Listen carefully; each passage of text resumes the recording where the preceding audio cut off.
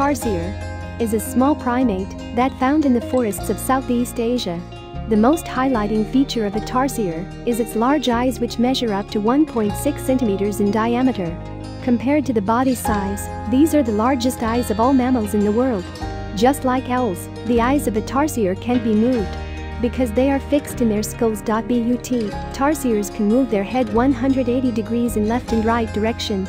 It helps them to know what happens around them. Tarsiers are nocturnal who become only active at night. But the large eyes of tarsiers provide excellent night vision. Also, they have an acute sense of hearing.